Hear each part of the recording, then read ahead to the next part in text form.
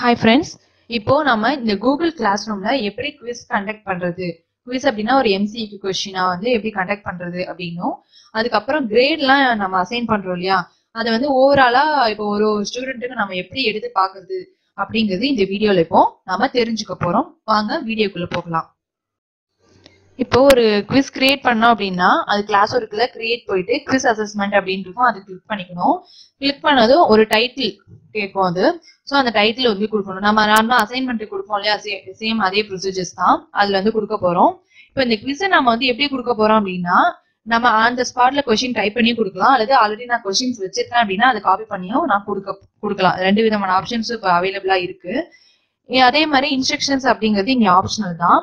அதுக்கப்புறம் அங்க Google forms ஒன்று இருந்துச்சு இல்லையா, பிளாங்க் குவிஸ் அப்படின்ட்டு அதை கிளிக் பண்ணோம். கிளிக் பண்ணா தனியா இன்னொரு பேஜ் எனக்கு ஓப்பன் ஆகும், இன்னொரு டேப் ஓப்பன் ஆகும். அங்க பார்த்தோம் அப்படின்னா இப்படி பிளாங்க் குவிஸ் அப்படின்ட்டு வரும். இப்போ அந்த பிளாங்க் குவிஸ் அப்படிங்கறத ரிமூவ் பண்ணிட்டு நான் என்ன பண்ணலாம் அப்படின்னா, அந்த குவிஸுக்கு வேற ஒரு நேம் அசைன் பண்ணணும் அப்படின்னு நினைச்சேன்னா அசைன் பண்ணிக்கலாம். அதுக்கு கீழே இருக்கு இல்லையா, அதுதான் பார்த்தோம்னா கொஸ்டின்ஸ் கொடுக்கறது. ஸோ ஃபர்ஸ்ட் கொஸ்டினை கொடுக்க போறேன். நான் இப்போ என்ன பண்ண போறேன் அப்படின்னா, ஆல்ரெடி ஒரு வேர்ட் டாக்குமெண்ட்ல கொஸ்டின்ஸ் எல்லாம் வச்சிருக்கேன். அந்த கொஸ்டினை சூஸ் அப்படியே காப்பி பண்ணி தான் இங்க பேஸ்ட் பண்ண போறேன் நானு. நம்ம அப்படி பண்ணாம டேரக்டா கொஸ்டின் டைப் பண்ணணும் அப்படின்னாலும் டைப் பண்ணிக்கலாம். இப்ப பார்த்தோம்னா அந்த டாக்குமெண்ட் ஓபன் பண்ணிட்டேன். அதுல எனக்கு வேணுங்கிற கொஸ்டின், எந்த கொஸ்டின் வேணுமோ அதை என்ன பண்ண போறேன், செலக்ட் பண்ணிட்டு காப்பி பண்ணிக்கிறேன். காப்பி பண்ணிட்டு என்ன பண்றேன் அப்படின்னா, அந்த கூகுள் பேஜுக்கு வந்துடுறேன், கிளாஸ் ரூம்க்கு. கிளாஸ் ரூம்ல என்ன பண்றேன், அதை பேஸ்ட் பண்ணிடுறேன். பேஸ்ட் பண்ணதுக்கு அப்புறம் கீழே ஆப்ஷன் அப்படின்ட்டு இருக்கு இல்லையா, சோ அங்கதான் என்ன பண்ணணும் அப்படின்னா, நாம ஆன்சர், இப்போ ஒரு மல்டிபிள் சாய்ஸ் கொஸ்டின் அப்படின்னா 4 ஆப்ஷன் கொடுப்போம்ல, சோ அதே மாதிரி இங்க என்ன பண்ண போறேன், ஆப்ஷன்ஸ் நான் கொடுக்க போறேன். இப்போ அந்த இடத்துல என்ன பண்ணலாம், ஆப்ஷன்ஸ் நம்ம அப்படியே டைப் பண்ணவும் பண்ணலாம், அதே மாதிரி அங்க காப்பி பேஸ்ட் பண்ணோம் இல்லையா, சோ அந்த மாதிரி காப்பி பேஸ்டும் இங்க நாம பண்ணிக்கலாம். இப்போ என்ன பண்ண போறேன் அப்படின்னா, ஒரு ஆப்ஷன் நான் கொடுக்க போறேன். அங்க போயிட்டு நான் என்ன காப்பி பண்ணிக்கிறேன். ஃபர்ஸ்ட் காப்பி பண்ணிட்டு இங்க பேஸ்ட் பண்ணிடுறேன். அப்படியே என்டர் கொடுத்தோம் அப்படின்னா நெக்ஸ்ட் இன்னொரு ஆப்ஷன் ஆட் ஆகும். ஸோ நெக்ஸ்ட் ஒரு ஆப்ஷன் டைப் பண்றேன், என்டர் கொடுத்து நெக்ஸ்ட் ஒரு ஆப்ஷன், திருப்பி என்டர் கொடுத்து நெக்ஸ்ட் ஒரு ஆப்ஷன் அப்படின்னு சொல்லிட்டு 4 ஆப்ஷன் நான் கொடுத்துறேன். இப்போ ஒரு கொஸ்டின் ரெடி ஆயிட்டு, இப்போ அடுத்த கொஸ்டின் நான் கொடுக்கணும் அப்படின்னா அங்க சைட்ல பிளஸ் அப்படின்னு ஆப்ஷன் இருக்குல்ல, அது சூஸ் பண்ணிக்கணும். இப்போ அதே மாதிரி எம்சிக்யூ மட்டும் இல்லாம நான் செக் பாக்ஸ், டிராப் பாக்ஸ், இல்ல ஒரு ஷார்ட் ஆன்சர், பேராகிராஃப், கிரிட் மாதிரியான வியூ, ஸோ இந்த மாதிரி எல்லா விதமான ஆப்ஷன்ஸ்லயுமே நான் குவிஸ் கண்டக்ட் பண்ணலாம். இப்போ நான் சூஸ் பண்ணிக்கிறது மல்டிபிள் சாய்ஸ் கொஸ்டின்ஸ். நெக்ஸ்ட் இந்த பிளஸ் கிளிக் பண்ணா அப்படின்னா இன்னொரு கொஸ்டின் கிரியேட் பண்றதுக்கான ஆப்ஷன் வரும். ஸோ நான் அங்கேயே என்ன பண்றேன், கொஸ்டினை காப்பி பண்ணிக்கிறேன். காப்பி பண்ணி பேஸ்ட் பண்ணிட்டு ஆப்ஷன்ஸ் நான் ஆட் பண்ணிடுறேன்.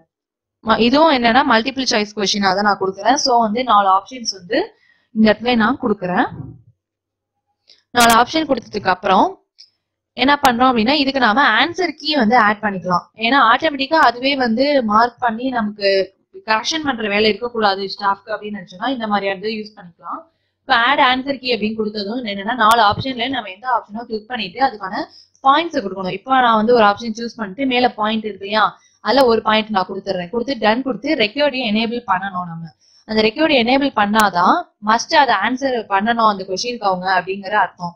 ஸோ அதே மாதிரி எத்தனை கொஸ்டின்ஸ் நான் கிரியேட் பண்ணிருக்கோன்னா எல்லா கொஸ்டினுக்குமே ஆன்சர் கீ கொடுத்து அதை ரெக்வயர்டு அப்படிங்கறது எனேபிள் பண்ணி விட்டுறேன். தென் செட்டிங்ஸ்குள்ள போறேன். இப்போ செட்டிங்ஸ்குள்ள போனோம் அப்படின்னா இமெயில் ஐடியை கலெக்ட் பண்ணலாமான்னு கேட்கும், அதை எனேபிள் பண்ணணும். அதே மாதிரி ஒரு ரெஸ்பான்ஸ் தான் அப்படிங்கறத லிமிட் கொடுக்கணும். அண்ட் தென் சம்மரியை பாக்குறதுக்கான ஆப்ஷன் எனேபிள் பண்ணணும். தென் ஃபுல்லா அவங்க சப்மிட் கொடுத்ததுக்கு அப்புறம் ஒரு கன்ஃபர்மேஷன் மெசேஜ் அவங்களுக்கு கொடுக்கணும். அதை நான் என்னன்னு கொடுக்குறேன்னா சக்சஸ்ஃபுல்லி சப்மிட்டட் அப்படின்னு சொல்லிட்டு கொடுக்குறேன். ஸோ இது எல்லாம் கொடுத்துட்டு வேற ஏதாவது ஆப்ஷன்ஸ் நமக்கு சேஞ்ச் பண்ணணும் செட்டிங்ஸ் அப்படின்னா சேஞ்ச் பண்ணிக்கலாம், இல்லைன்னா ஓகே கொடுத்துடலாம். இப்போ ஓகே கொடுத்தா வியூ இப்படிதான் வரும்.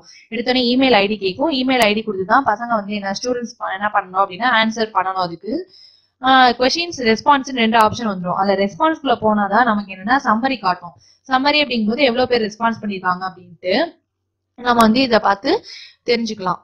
அதுக்கப்புறம் இப்ப நம்ம கிரியேட் பண்ணியாச்சா, இது என்ன பண்றேன், சென்ட் கொடுத்துறேன். சென்ட்ல அந்த லிங்க் ஆப்ஷனை கிளிக் பண்ணி காப்பி பண்ணிக்கிற லிங்க் காப்பி பண்ணிட்டு அந்த குவிஸ்குள்ள ஆட்ல லிங்க் இருக்கும், ஆட் லிங்க்ல பேஸ்ட் பண்ணிட்டு அதை ஓகே கொடுத்துறேன்.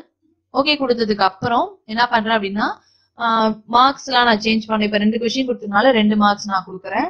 அதுக்கப்புறம் டியூ டேட், என்ன டேட் என்ன டைம், குறிப்பிட்ட டைம் கொடுத்துருக்கேன் அப்படின்னா அந்த டைமுக்கு மேல அந்த கொஸ்டினுக்கு அவங்களால ஆன்சர் பண்ண முடியாது.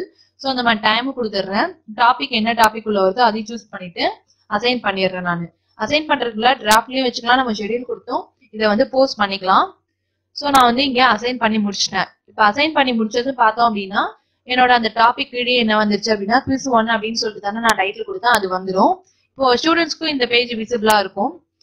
இப்போ வந்து 0 தான் கவுண்ட் எனக்கு இருக்கும், ஏன்னா யாரும் ஆன்சர் பண்ணாதனால. இதை என்ன அந்த பிளாங்க் பீஸை கிளிக் பண்ணி போயிட்டு அவங்க வந்து ஆன்சர் பண்ணிக்கலாம். இப்போ நான் கிளிக் பண்ணி போனேன் அப்படின்னா ஸ்டூடெண்ட்ஸ் ஒர்க் அப்படிங்கிறது இருக்கும், அதாவது ஸ்டாஃபா போய் பார்த்தோம் அப்படின்னா ஒரு எக்ஸாம்பிளுக்கு நான் காட்டுறேன் ஆல்ரெடி பண்ண ஒரு குவிஸை. இப்போ அந்த குவிஸ் லிங்கை நான் வந்து கிளிக் பண்ணி போறேன். கிளிக் பண்ணி போனேன் அப்படின்னா இன்னொரு பேஜ்ல தான் நான் போய் ஓப்பன் ஆகும். ஓப்பன் ஆனது வியூ இப்படிதான், ஸ்டூடெண்ட்ஸா இருக்கட்டும் ஸ்டாஃபா இருக்கட்டும் வியூ இப்படிதான் இருக்கும் எல்லாருக்குமே. ஸோ அவங்க மெயில் ஐடி கொடுத்துட்டு எல்லா கொஸ்டினுக்கும் ஆன்சர் பண்ணணும்.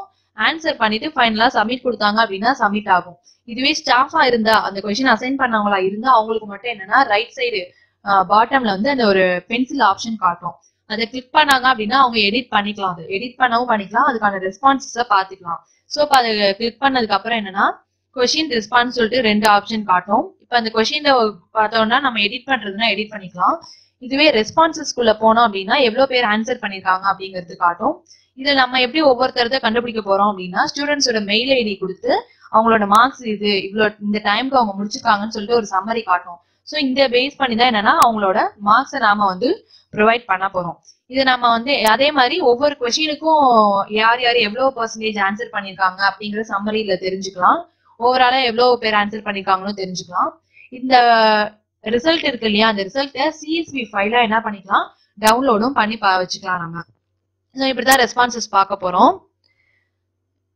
இதுதான் என்னன்னா ஒரு குவிஸ் வந்து அசைன் பண்றது.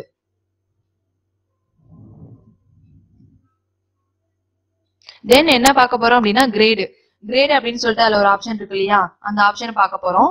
இந்த கிரேட் அப்படிங்கிறது என்னன்னா இப்போ ஒரு டெஸ்ட் ஏதோ வச்சிருக்காங்க அப்படின்னா அந்த டெஸ்ட்ல ஸ்டூடெண்ட்ஸோட ரெஸ்பான்சஸ் பொறுத்து ஒவ்வொருத்தருக்கும் எவ்வளவு மார்க் இருக்குங்கிறது நான் ஆல்ரெடி என்கிட்ட இருக்கக்கூடிய ஒரு கிளாஸோட கிரேடை காட்டுறேன்.